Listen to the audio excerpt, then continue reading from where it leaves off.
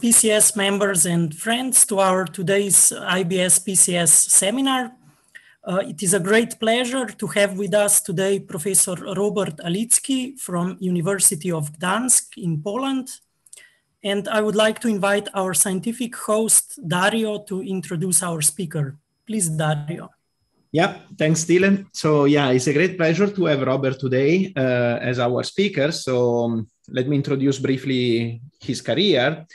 So he spent most of his career, or the vast majority of his career, in Poland, actually, in Gdańsk University, where he entered in 1974 as an assistant, and then he did all the career. He passed through assistant professor, associate professor, professor, and finally full professor from 1994.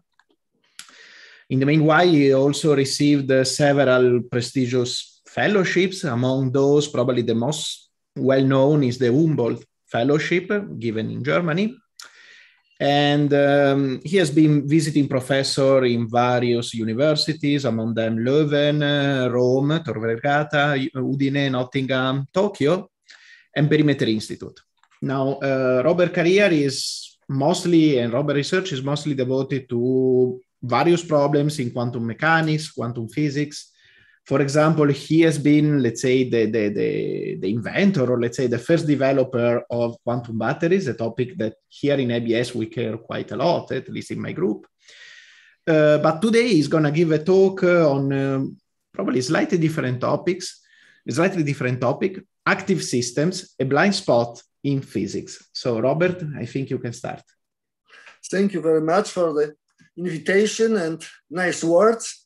Indeed, I would like to present in very general terms. I'm not going to speak about details and calculation of a kind of field which was for us a surprise when we started to deal with it. But this is connected with strongly with what is called quantum thermodynamics. Maybe I begin with a sample of reference because it gives me also opportunity to introduce my co-workers. So first of all, Alejandro Jenkins, who is now a long-term visiting professor at the University of Gdańsk. So we have opportunity to work and directly on the topics at the spot. The other co-worker is David Gelbasser-Klimowski, who is now a professor at Technion in Haifa. And recently we also started a collaboration with Elisabeth von Haut, who is a professor and director of the institute at the Fraunhofer Institute in Dresden. She's experimentalist, so we hope very much that we could also bring these theoretical ideas to so physicists working with say, real stuff, not only with a piece of paper. As you see from the title, it's looked like a quite vast topic. So there are papers about solar cells, thermoelectric generators, batteries, theory of triboelectricities. So, and also the problem of engines, which is the last paper that somehow summarized many of this previous results. So one can ask a question: what was the motivation to study such old-fashioned problems, which are considered by most of, say, theoretical physicists as solved and completely uninteresting? So the motivation was twofold. First, comes from quantum thermodynamics, and in fact, a long time ago, I have written a paper on quantum engines.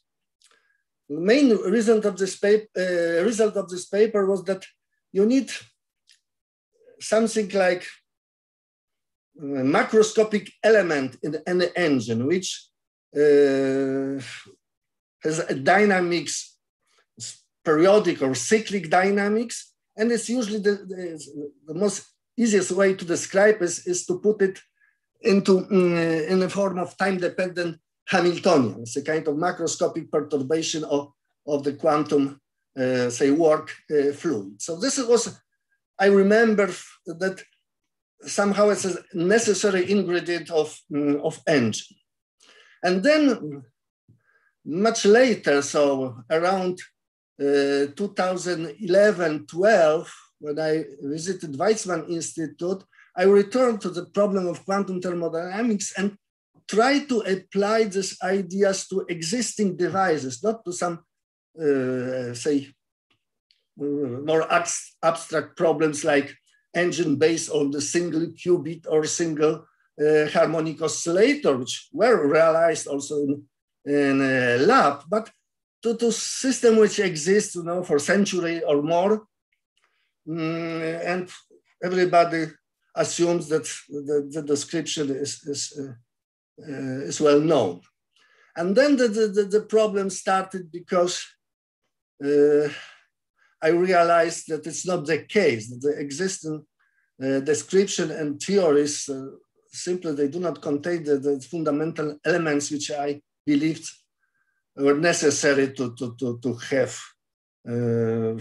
operating engine. And the other source was a paper of Alejandro Jenkins. It is a review paper about the main message from this paper is that engines are self-oscillators, or in some cases they are not oscillators but rather rotators. Now, this difference is not very important, and somehow it was a kind of coincidence that these two ideas met somehow, and we met personally and start collaboration. So what we realized that what is missing in the existing theories, and we realized that in all these devices which we would like to describe, it is important that transport of mass, charge, or heat against gradients of external field of gravity, electrochemical potential, temperature, needs some active pumping. We cannot describe this in terms of some stationary processes.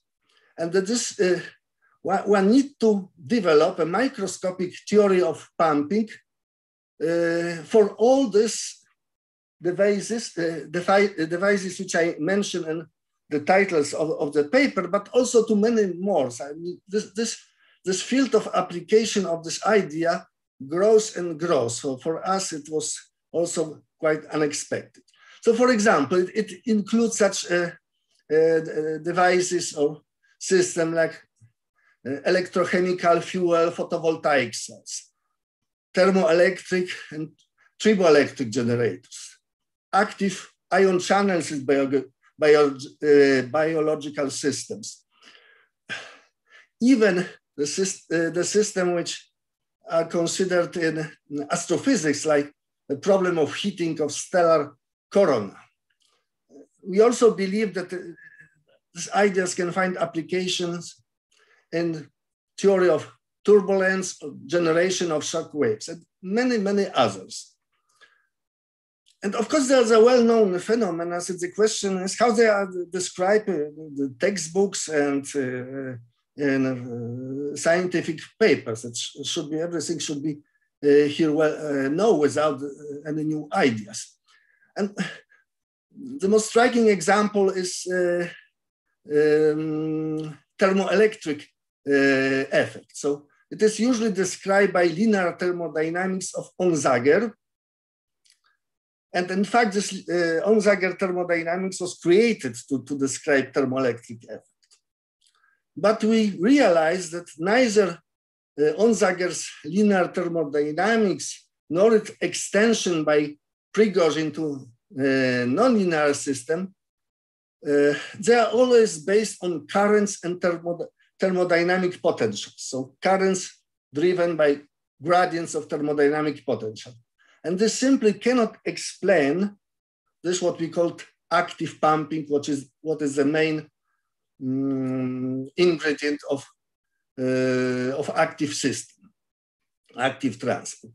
So how to distinguish between passive and active system in our sense? Of course, this is a certain setting and which we are, the names can be met in other fields also, but here we mean something very specific. So this picture above describes a passive system. So we simply have in an environment, we have motion of some working fluid from the place where it has a higher free energy to the place with low free energy. And on the way, this energy, this potential energy, in a sense, can be used. We have load here. It can be simply dissipated to heat something, but it can be used also for some more non-trivial purposes. But the main feature is that this is essentially a motion with some friction corresponding to this load down the gradient of free energy thermodynamic potential. And active system, all the systems which were mentioned in the list of papers are different. You observe the circulation of the working fluid in some circuit, external circuit. So to drive the circulation, which is described by some kind of non-conservative force, so it cannot be, the circulation cannot be caused by the force which is a gradient of a potential. So it must be driven by some pump, which is on the other side driven by engine. Here I drove this in the form of turbine and a kind of pump which is similar, but it can be also, instead of turbine, it can be also a piston, oscillating piston. Also this pump could be a piston pump. And this is the case in most of the systems. So you see that characteristic feature of active system is this presence of circulation. In the case of system which produce electric power, it's of course electromotive force. So I concentrate for a while on the notion of electromotive force. Because when we started to read literature, it appeared to us that this notion created in the past and still creates many confusions. So it's really quite difficult to find a good definition what is really electromotive force. And there was a problem discussed in the end of 19th century by outstanding physicists and chemists, but then the physics and chemistry developed so much into different directions that somehow this problem is forgotten. The other source of confusion is that in some sense, in practice, this electromotive force is measured in a simple way. It's identified with the electric potential difference between the terminals of the device which produce this electromotive force. Moreover, this electromotive force is typically equal to some natural electrostatic potential difference which appears in this device. So it was in some sense natural to create very simple theory which connects electromotive force with the difference of potential somewhere in the devices. But this is not the case. The electromotive force is something different. And the best way is to use some concrete example, and I will present the comparison between capacitors and active devices like batteries, so it means electrochemical cells, photovoltaic, thermoelectrical, fuel cells. All these cells, they are active devices. So this is what we believe, while capacitors are passive devices. I will come to this in a moment. searching in say the literature, Alejandro discovered that there was a physicist who understood this problem of definition of electromotive force, and even proposed to use a different term, electromotive pump, somehow to describe any underlying physical mechanism that promotes the circulation of electric current around a closed path. And the circulation must be driven by non-conservative active force. So it seems that it's the best definition somehow of electromotive force in comparison to usual potential difference. It's a mechanism which promotes circulation. So this is really the main difference. Okay, so now the promised examples. You have two types of devices. At the top, we have a supercapacitor, and at the bottom, we have a battery. From the physical point of view, that they look quite similar. There are two electrodes, and there is an electrolyte in between. But the first one is essentially a system of two capacitors connected in a series. You have first capacitor, which is formed by the double layer. So one of this layer is in electrode, the other is formed by ions of the electrolyte. And then there is another capacitor. These double layers are created during the charging processes. So when we charge such a capacitor, then this the charge increases and forms this two capacitors. And when you attach a load, say in the form of a resistance, you see that the current flows through the external circuits, but doesn't flow through the device. You see that there is a current between these two capacitors because they are connected in series. It must be current between them, but there is no current inside of the capacitor. Simply these two electrostatic layers are dissolved. So the charge is discharged and the current flows through the external circuit up to the moment of complete discharge. The battery in the bottom is completely different. You see that here, the current flows also inside of these two capacitors. So these capacitors are created spontaneously because of some chemical reaction which happens here, and the current goes through capacitors also. So we have a full cycle. Yes, we have really current flowing in the closed circuit. So we see that we need a pumping because the small arrows, they describe the current flowing against the gradient of electrostatic potential. So here active forces should appear between these two layers for each capacitor. We have also a difference in the curve describing dependence of the voltage on the extracted charge. Okay, this extracted charge can be also replaced by time. You can think about time development. So for the case of the capacitor, voltage decreases linearly. So capacitor is simply discharged.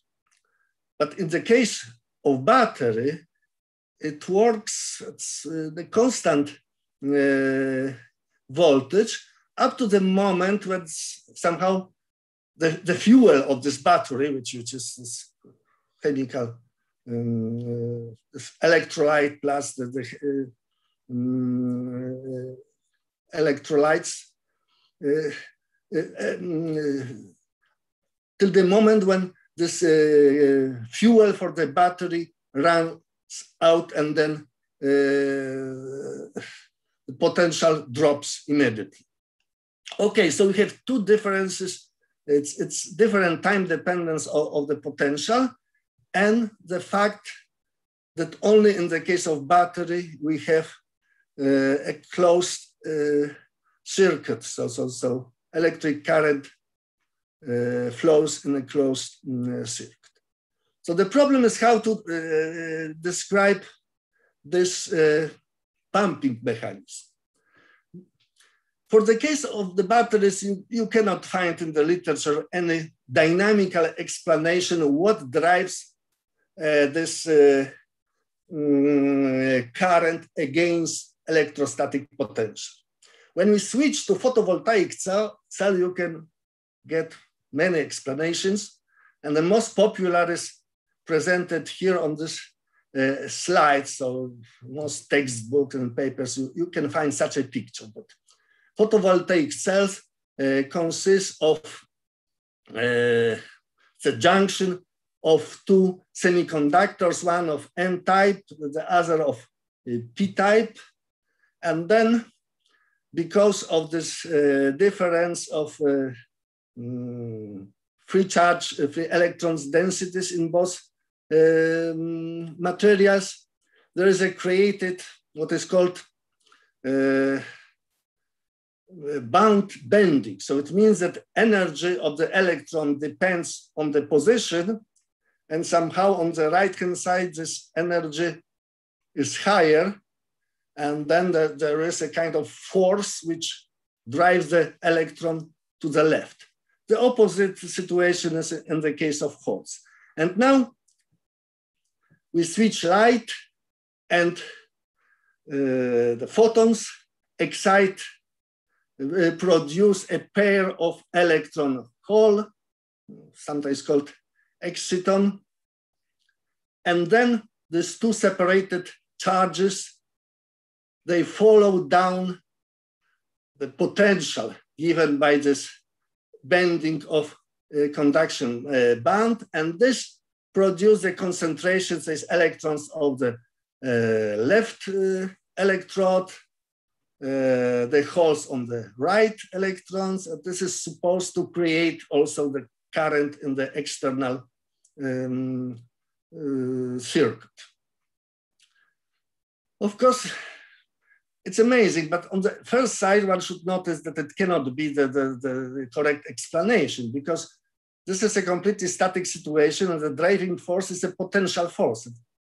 No potential static potential can drive electric current in the closed circuit. It's against the fundamental theorem of calculus. Also, if you replace electrostatic potential by chemical potential, as some authors did, it doesn't help. It's also a potential. So potential cannot drive electric current in the closed circuit. So something must be wrong. So let's discuss this in more detail. So the first instance I already explained. This is simply against the basic theorem of calculus. If you have force given by gradient of potential, you cannot produce this motion in the closed circuit. There is also some faulty description, namely the idea of band bending, the interface. It doesn't make any sense, because energy bands are simply energy levels of the effective single electron Hamiltonian. And energy levels are independent of the position. When you put together these two materials, that you have a single Hamiltonian describing the electrons in the whole sample, and this solving the Schrödinger equation, you get levels which are independent of the position. It doesn't make sense to make energy levels position dependent. What is position dependent are eigenfunctions, of course, because this is not a uniform material. it has different properties on the right left-hand side.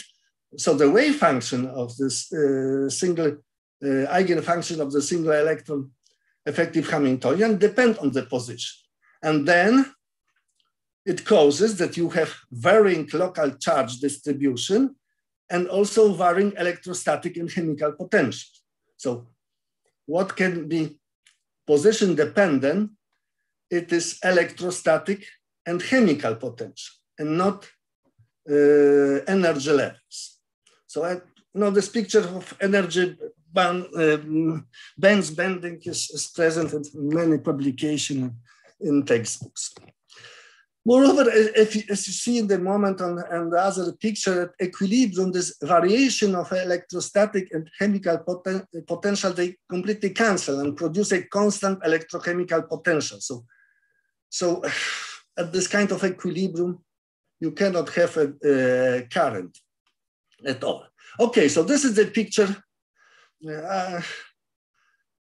This is an important picture because this physical phenomena which appears here are very often completely disregarded in some models, especially microscopic models of thermoelectric effect or photovoltaic effect. So now there are quite many papers describing this effect for the case of small system like quantum dots or Joseph's junction, the really microscopic system. And everywhere when you see the construction of the model, this fundamental effect which I would like to describe is missing. So what happened when you could put two materials, for example, pieces of two metals or two semiconductors with different density of electrons together? So we assume that there are different chemical potential for the electron, and on the left, the chemical potential is higher. What happened when such systems are in contact and the electrons can tunnel between two subsystems? So immediately they go from a high chemical potential to lower chemical potential and form electrostatic double layer. So some electrons move to the right, leaving a positive charge on the left hand side of the junction. And then it forms an electrostatic double layer with appropriate jump of the electrostatic potential.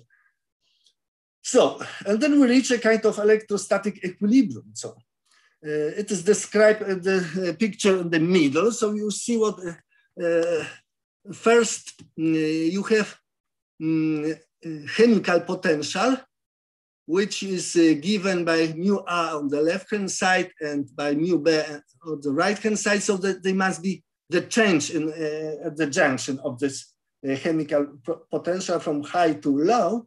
And this is fully compensated by the increase of electrostatic potential. So after a while, this system reached equilibrium.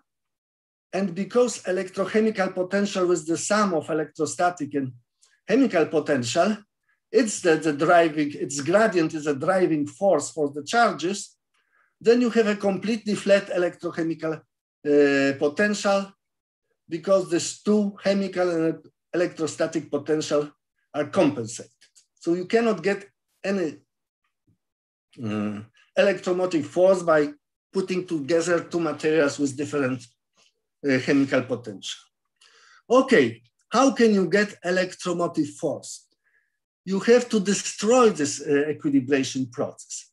You have to pull back the electrons from right side back to the left sample.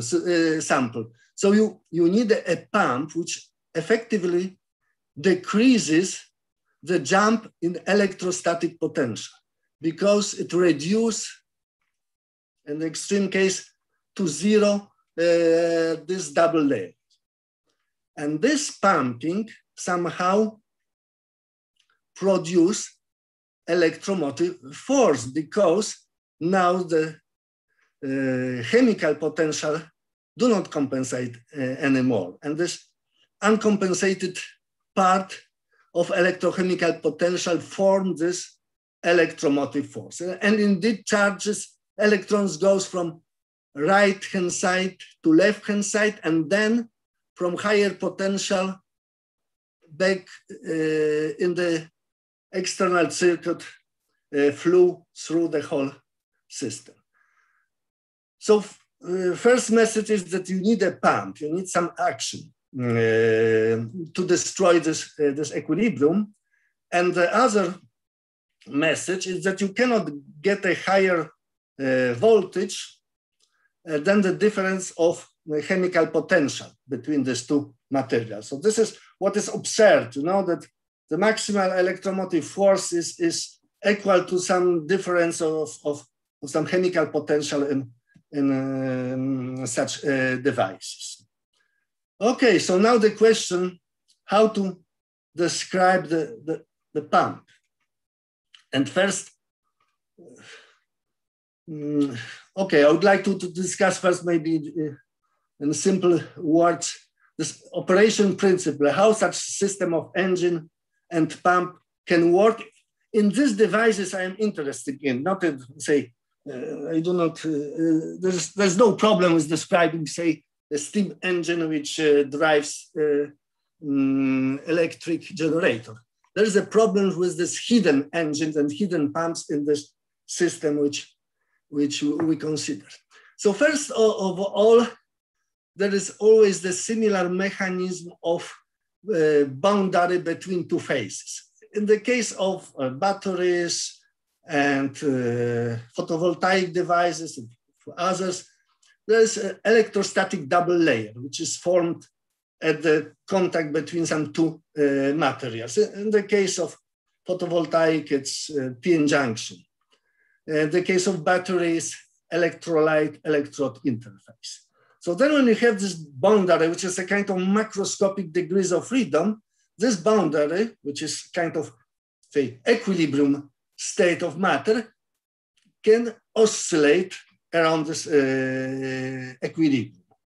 They are usually the dominating frequency. Sometimes in some models there are few frequencies of oscillation, few modes of oscillation, but this oscillator at the boundary forms what we call oscillating piston.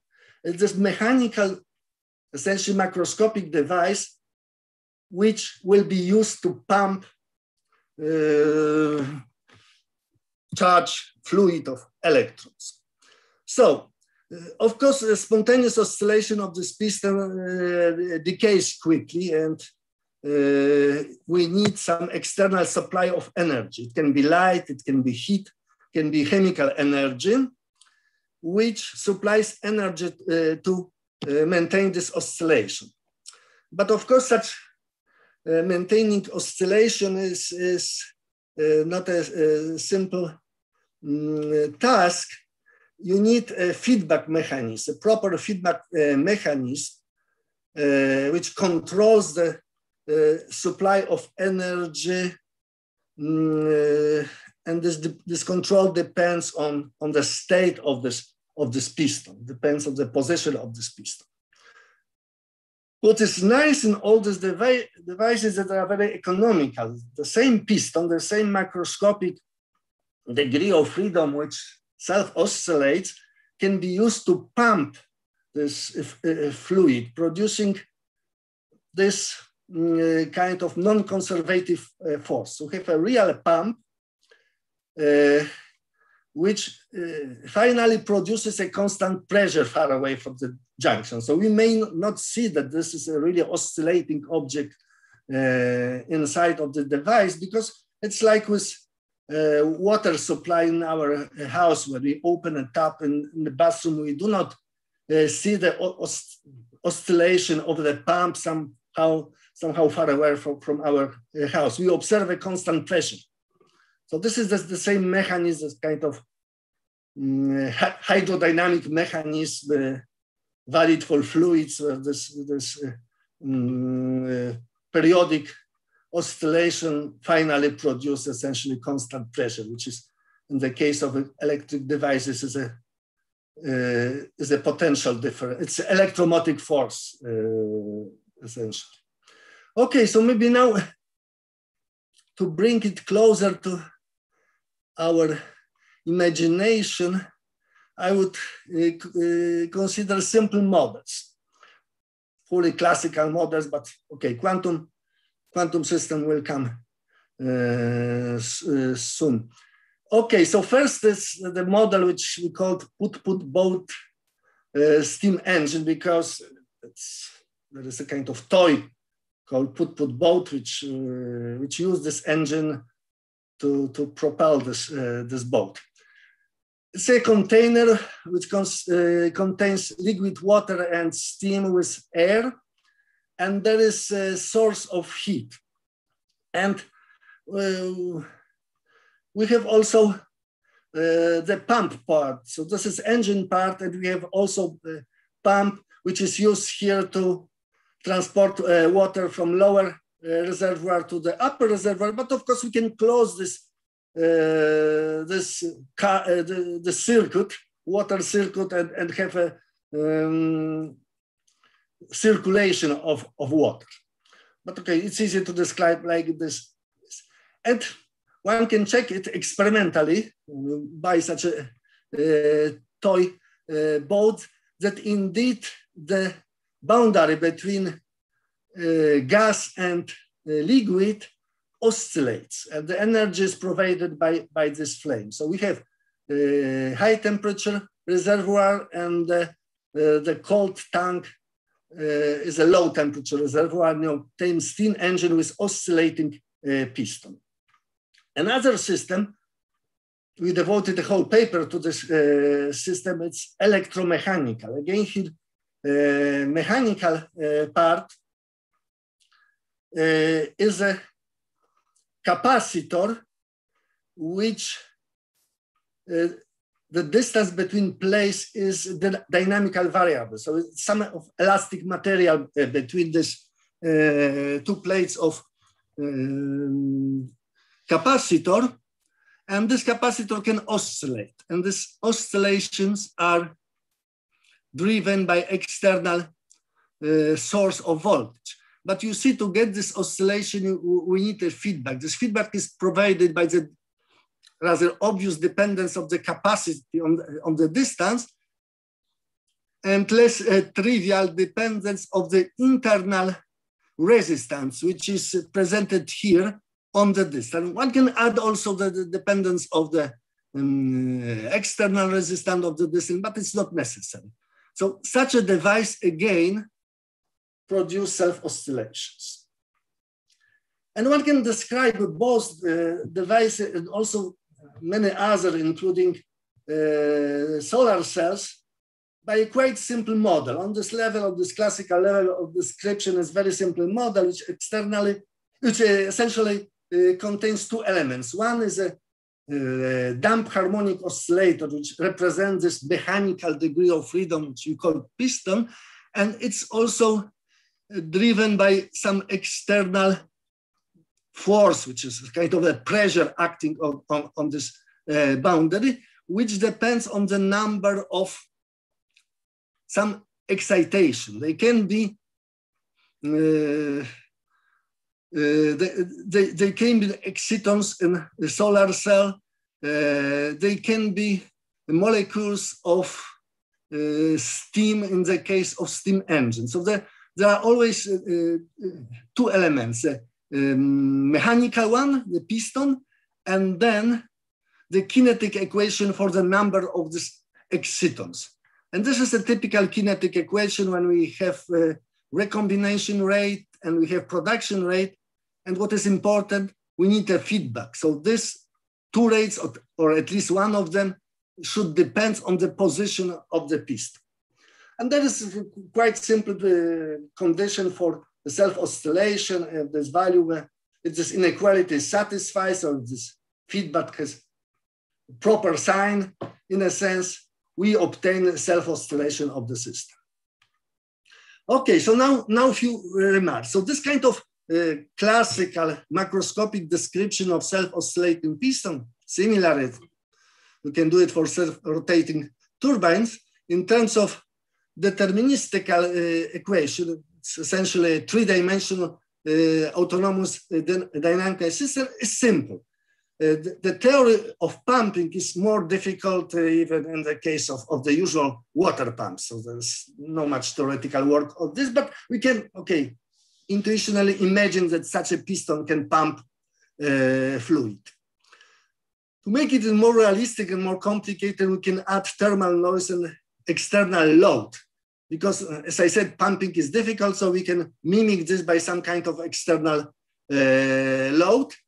And then one can, instead of deterministic description, we can go to master equation, Fokker-Planck equation for engine part. And this is more complicated, but it's doable. It's described in the last papers I quoted in the beginning. In quantum domain, it's more complicated. I would say that till now, we do not have a complete and thermodynamically consistent description of quantum autonomous engine with load. It's still missing. So this point 2 and 3, if at a certain moment we will get such models, we will meet a problem.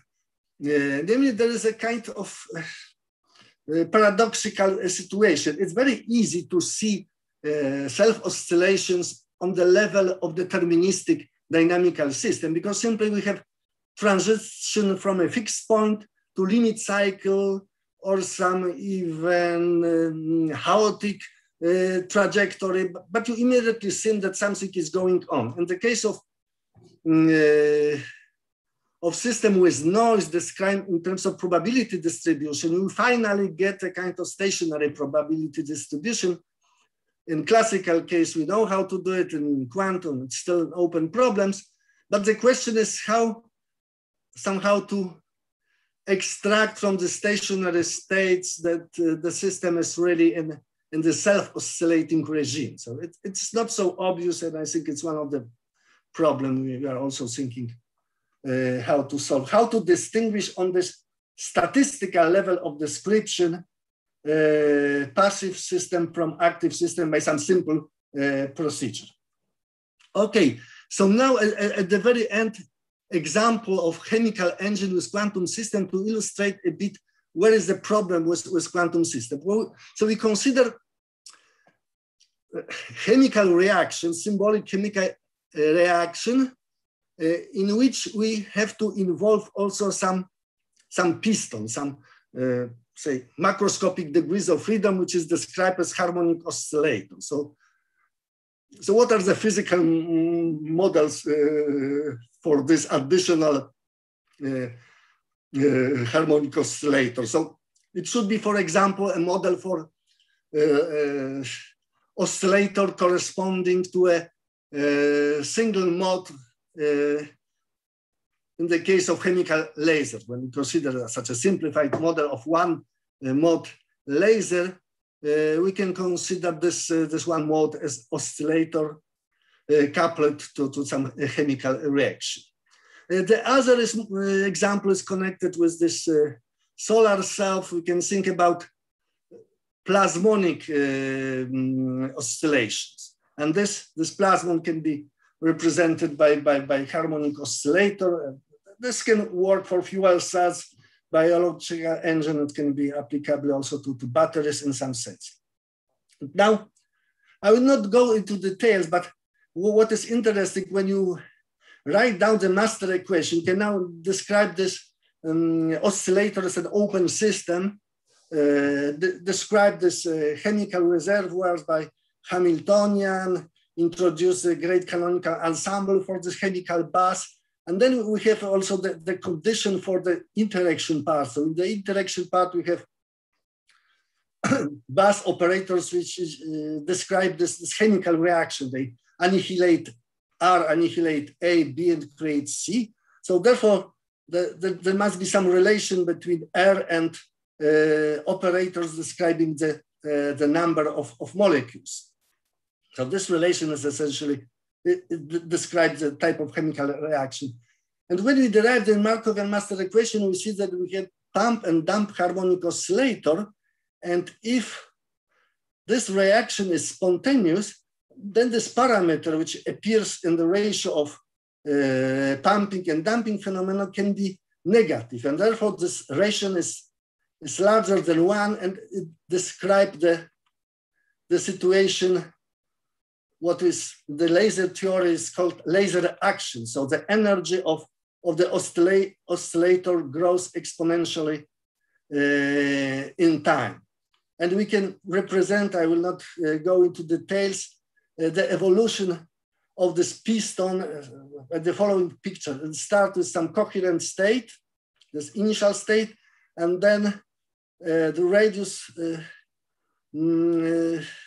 increases in time exponentially. So we somehow see that this piston energy is increased, but this is not mainly heat, it's mainly work, which is the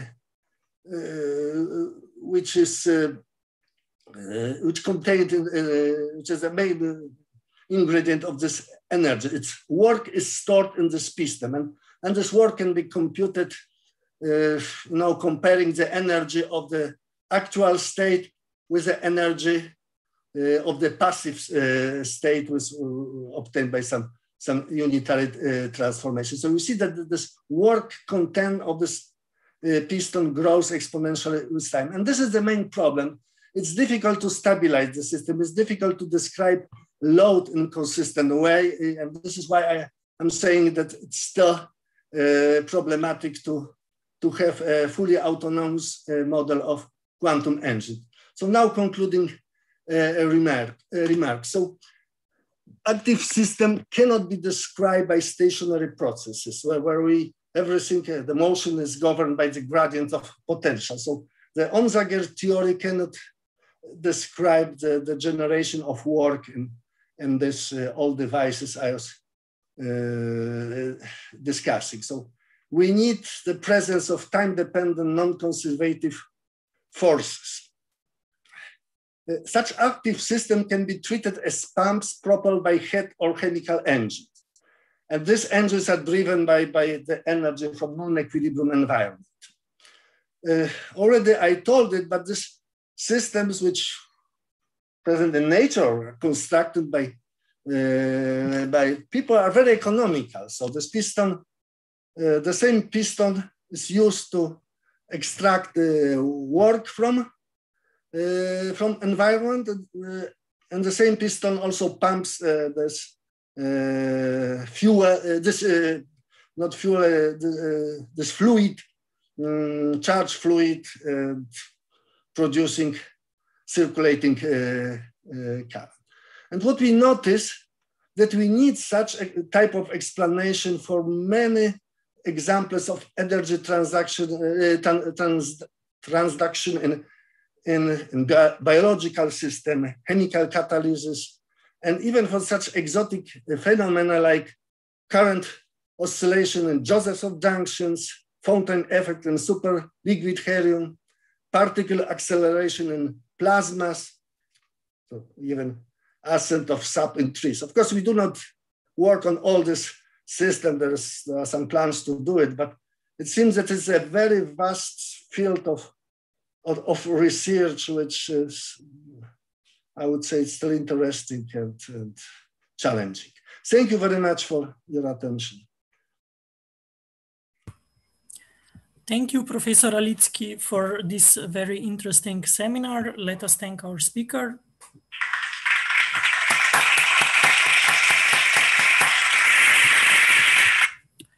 And we have time for questions. I see Dario already raised his hand. Yeah, actually, I wanted to clap, but I made a mistake. So, so maybe I can ask. I can start with a simple question. For example, in the standard, let's say, Otto engines or these kind of engines that we study in quantum thermodynamics. I'm failing to get where this theory that you are developing, where should enter and how we should modify the, let's say, the theory to include this?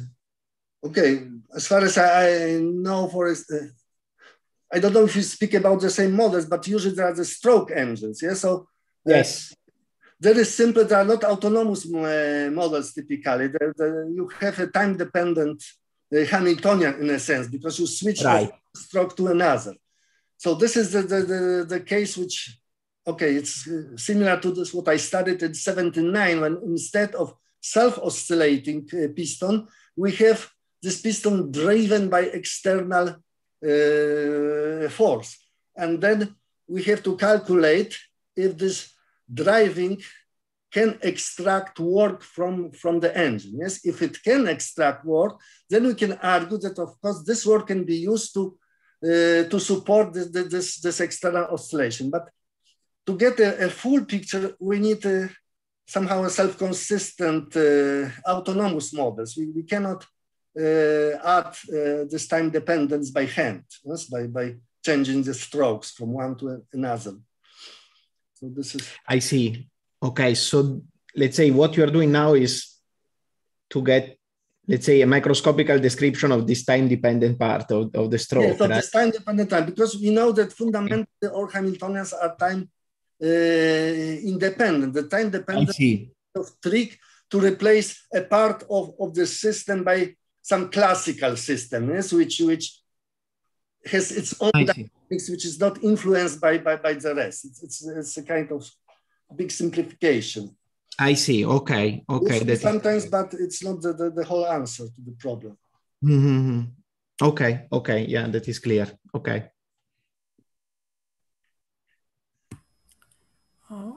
Then Varinder has a question. Okay. Hi, Professor. Thanks for the nice talk.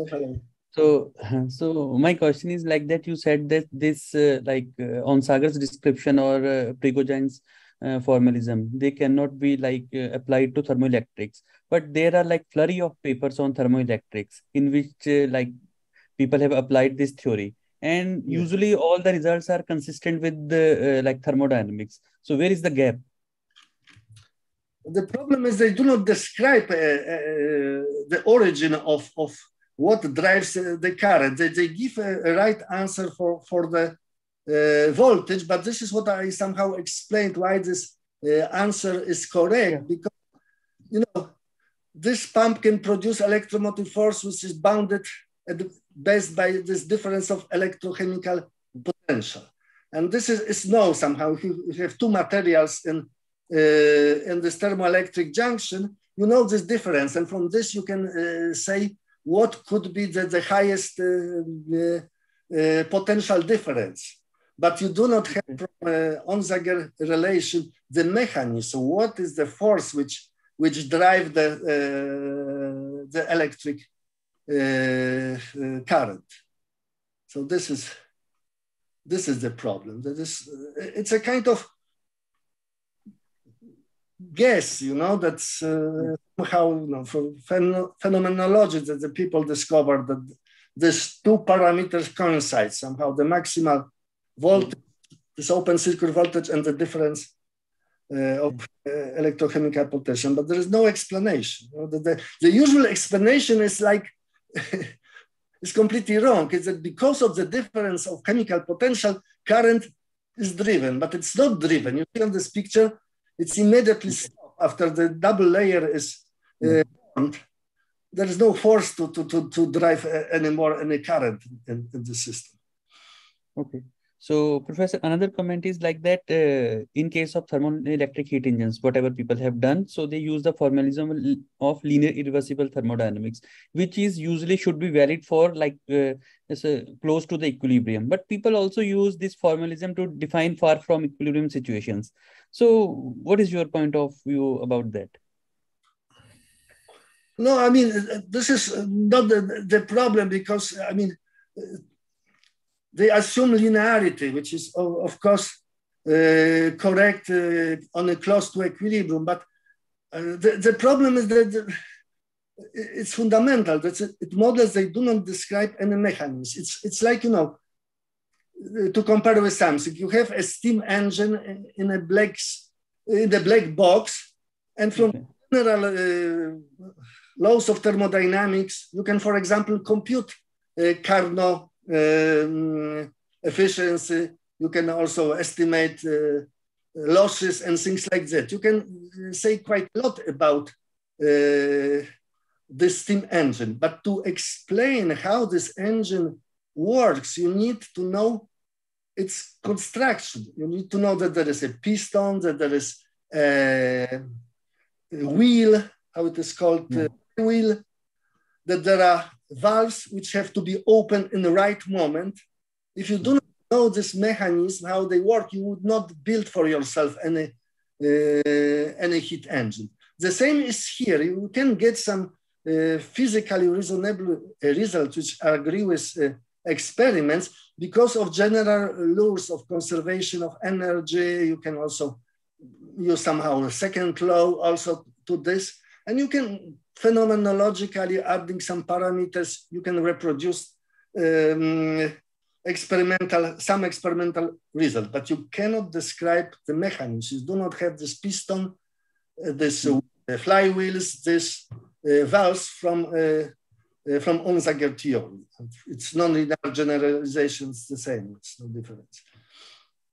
Okay, and Professor, in like your entropy paper in which you summarized all of your these recent research, so the thing is that you have said that we always need a mechanical degree of freedom for this tool in order to extract some work and how it will link with the load. But what about like these kind of heat engines, like laser heat engines, in which we like extract work by stimulated emission of light? So there is no mechanical degree of freedom. So do they fit into your in laser, there is a mechanical degree of freedom, the sense of coherent light. So this is oscillator. Because you have a high population, then you can say this is semi-classical. And very often a laser field is replaced even by external electric wave simply, by periodic electric field. This is why, because laser field is in some sense macroscopic. So this is this oscillator, laser emitted laser radiation. But I understand it is microscopic, but macroscopic. But can you say it is like also mechanical? Okay, word mechanical. Okay, maybe I wouldn't call it mechanical. Yes, okay. What is more important that I use the word mechanical because in most cases it is, but I use also word semi-classical, macroscopical. I would say the most general, which is in all the cases, would be that you need a semi-classical degree of freedom. This is the most, I think, general and clear situation. So somehow also in the phonon you would call it mechanical, yes, but photon not so much, yes. So on the other hand, you have a macroscopic electric field and radio antenna produce essentially a classical macroscopic field. So it's not so far from mechanical in the sense that this is semi-classical. Okay, so Professor, other is a comment, not a question, but like as you said, from fundamental theorem of calculus, you can check that like two conservative, like gradient between two conservative forces, or like gradient between two like potentials. You cannot derive any kind of work from it. So it seems like a simple fact. Then why people keep on working or keep on explaining things in this way? Because it seems like very basic fact. Yes, it is even noticed one of the very big shot in this field, but he replaced electrostatic by chemical potential. So it's difficult to say. I would say that this is a rather topic for sociology of science or psychology of science. Okay. Somehow, when something works in practice, people stop to think about fundamental description. So we have solar cells, we have batteries, what do we need more? Most people say, but for theoretical physicists, I think to understand how things work is the most important. So this is why it's different. And for years, I think this is a psychological problem. These topics were boring. Yes, there were so many interesting things in quantum field theory, in particle physics, in gravity. Who could care about how the battery works? Okay. This is my explanation, yes, but I don't know. So, Professor, the question is like, from your explanation, it looks like that even quantum heat engines need something classical. So can we see... Need something semi-classical, yes. Semi-classical. So can we say quantum heat engine? This is even a deeper problem. To define work, I would say one needs something which is semi-classical. Because work is not well defined on purely quantum level. It reminds me of the problem of measurement. If you want to get rid of circular reasoning and going to larger and larger devices which measure something, at certain moment you have to introduce the system you treat classically to solve the problem of measurement. My guess that there is something similar, that this notion of work is a kind of limiting notion. You need a kind of transition to semi-classical limit to define this properly. So the quantum level, it has some margin of you know. So we can say like this: quantum is not fully quantum. You need at some level, you need semi-classical description. It looks like this. I'm a bit confused, and I would like a fully quantum description, but there are always some kind of obstacles in measurement theory and also in what we call quantum thermodynamics with the definition of fundamental. Actually, even in, like you can see in quantum mechanics book by Landau, so volume 3 of his famous theoretical physics course, he discusses the same thing, that even in order to describe quantum measurements, you need some kind of classical device. It looks that this is the case. Yes. Okay. Thank you. So that's all I have. Okay, and we have also questions or comments from Sergey. Yeah, I'm still puzzled a little bit by the puzzle, so to say. So trying to grasp what the real problem is, although I probably catch part of it. So let me try to understand. So there are no issues. Are there any issues on the purely classical description, on a purely classical level? Okay. Yeah. What do you mean by issues? Because the main issues is that... Issues. No, look. You presented an issue. You said, look, we have to understand here how we can do the self-oscillations. Okay, so in the sense, transition from classical to if we add only constant fields, then we cannot produce any work and so on and so forth. Is this something which is a problem on the quantum level, or you see the same also on the purely classical? No, this is the same on the classical and quantum level. Good. So now, good. So let's maybe then talk first classical, just to sort a few examples which came to my mind and see where you will put them. Let's say I take a, whatever, one-dimensional chain of coupled oscillators, doesn't matter, mechanical, whatever they are. And I write down a Hamiltonian for this thing, and then I add at the ends to my equations of motion. This is not a Hamiltonian anymore. I will add some heat bath, which means there will be some forces which are characterized by some, we have some spectral properties, and there is some, we can probably describe them by some temperature and chemical potential and whatever. And then in principle, if I create a disbalance, if I create so to say a gradient, if you wish, or a difference in these parameters on the left and right hand side of my Hamiltonian system, I will generate an energy, and maybe particle flow, whatever else can flow through that system will flow. So that's a stationary thing. So where is this contradicting your statements you made? So what am I doing wrong here? Or what is it? No, you do not do anything wrong. It's a model of heat conduction, but it's not engine. It doesn't produce work. No, but it has only, but in some sense, it seems to me only to have static input. So there's nothing driving. I'm not driving anything. I'm just putting, of course, I'm putting these two different thermostats at the edges. Okay, so this is the passive system, or what I presented here. Right. That is a passive system, and that's not a problem. That's not okay. a problem. The problem is how to explain the circulation of something. It could be could be fluid, it could be charge, yes, fluid. Okay, but then we have, for instance, the example of I think you mentioned also the AC Josephson effect, yes.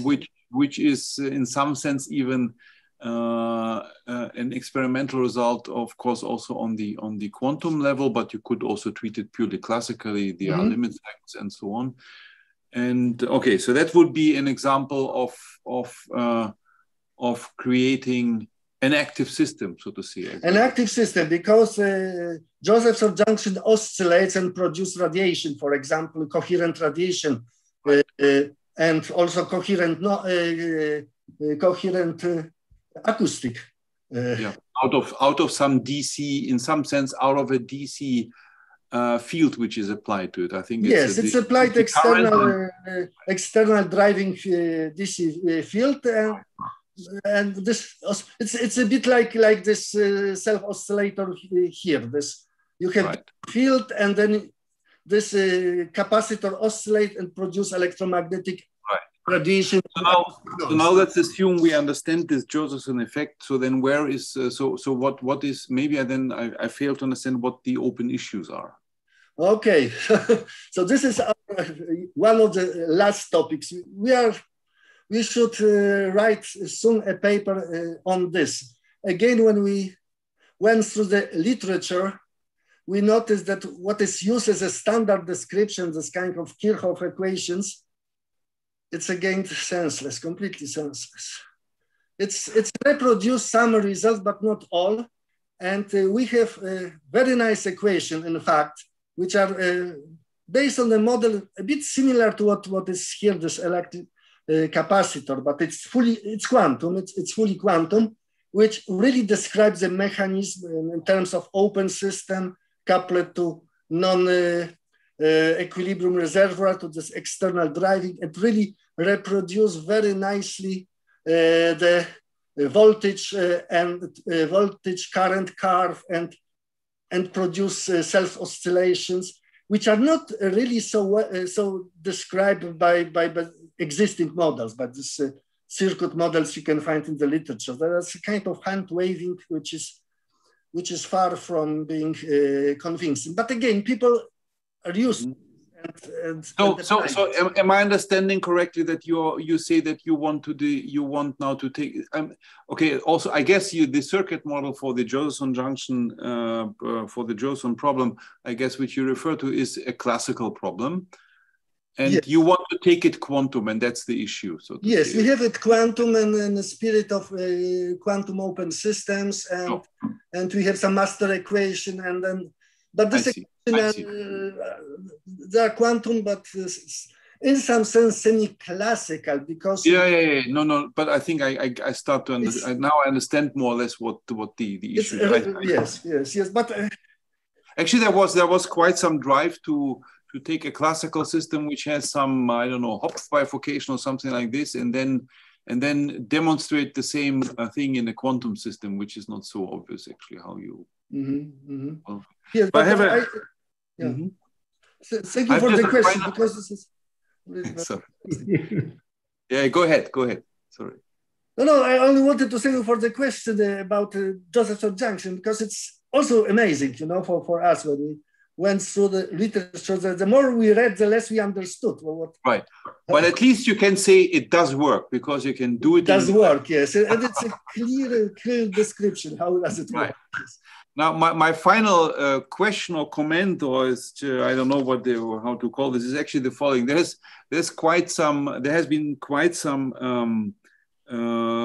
activity in the past 20 years, or maybe even more, on this so-called ratchet physics, and I guess you are aware of that. which is usually also done in the classical setting, but then people try to go also quantum. But there, essentially, the question is the reverse question, which is, let's apply an AC driving and try to get a DC output, a DC something out of that. So it would be like a DC field or some kind of DC current or something like that. So you put in something from outside, which is not part of the game, which is an external AC field, let's say, which just comes from somewhere, not what you want. But then this something coming from outside, which is an AC thing, will generate a DC response of your Hamiltonian or whatever you write down there. And this can be also, to some extent, taken into the quantum domain. This is, of course, all about time-dependent Hamiltonians. Yes. Now, in some sense, it looks like it's just the reverse question, because you want to say, to have a system where you have a DC input and you want to have an AC output, so to say, in a way. Isn't that somehow related or not? Or can you comment? Yes, I think it's very much related, because I think you can get rid of this external driving. You can really produce its driving by self-oscillation. For example, this ratchet are used in biology to describe the transport of molecules along some one-dimensional structures. And for sure, they are not driven by some external oscillators. Yes, this oscillation are produced in the system. And I think that our approach with self-oscillation can also be used here. So we are even started to work on this, but there's too many fields. And for example, we believe that this ratchet system can explain, ratchet system plus self-oscillation can explain photovoltaic, so-called bulk photovoltaics, which is also quite interesting topic. So, okay, very interesting. Thank you very much. Okay, do we have any other questions or comments from the audience? Seems everybody's happy. So in this case, let us thank Professor Alicki again. Thank you very much.